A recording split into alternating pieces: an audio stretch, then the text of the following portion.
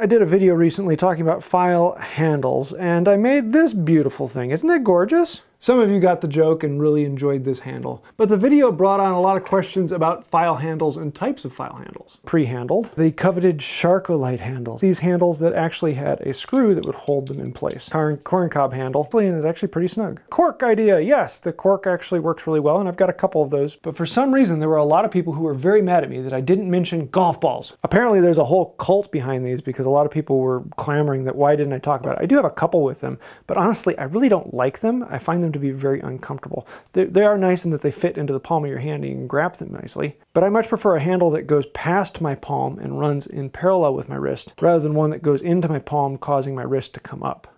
Do you need a handle on your files and rasps? No, you can work perfectly fine without them, and many people do that for their entire life. Now, can I finally stop talking about tangs because it's making me want to go to space?